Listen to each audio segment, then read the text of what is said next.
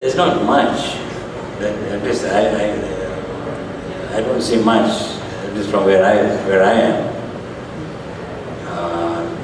because there's not much coming there because nobody's that interested, and that interest has to be created. And even if it's not, you know, just looking at it from, I'm sure from Nigeria there's a lot of stuff coming out, but I have not seen it. I just know that Nigeria being what it is, I'm sure it's probably bringing out a lot of stuff.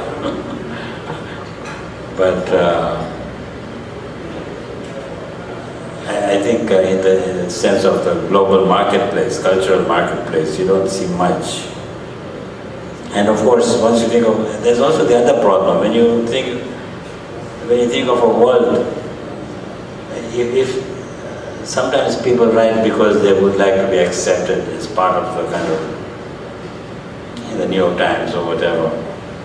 And the danger there is that, of course, you begin to write according to the needs or the expectations of the West. And this has happened to Indian writers a lot, right? Because what Indian writers write in English is very different from what they write in, for example, Hindi, you know. So those are things also one. You would like to portray Africa for being just Tanzania, for example, Dar es Salaam, for what it is. You don't want to put elephants in the national park and, you know, some AIDS and, you know, which is easy to sell. You know, I mean, if you can write a novel with AIDS in it, I'm sure it will sell there. But it's basically fits a stereotype. And that, I don't know if that answers your question or not, but the idea is to tell stories about who we are here. But of course, this again is a complicated question. Who we are depends on what we were. You know?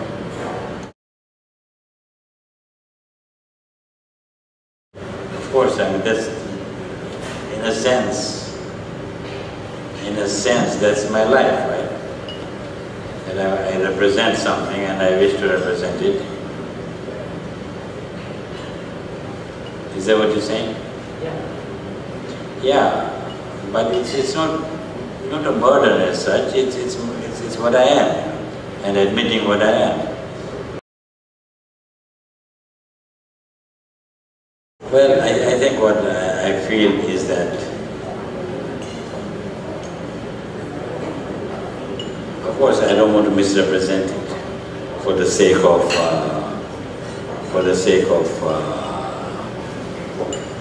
being fashionable.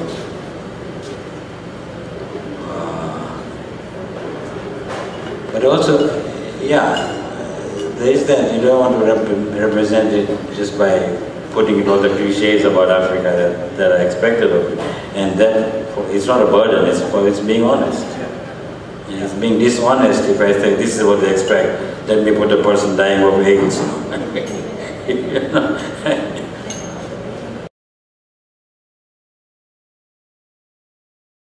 My sons never minded, and my wife knows I'm better off when I'm writing. So, you know, I'm a better person. So I think we're all agreed, you know, that there's no... Because for me that writing is when I'm at my calmest.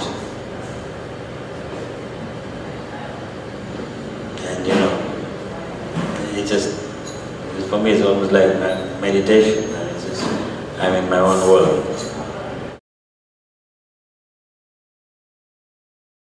Family never minded. For some reason, my extended family never minded because I was always good in school, so they just thought whatever he's doing must be right.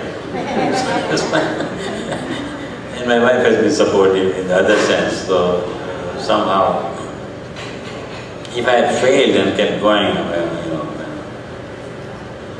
then of course it might, but no. To other people, not in Toronto, because there I think people know me enough. Others I don't tell them, but I just say, I'm not sure what I say.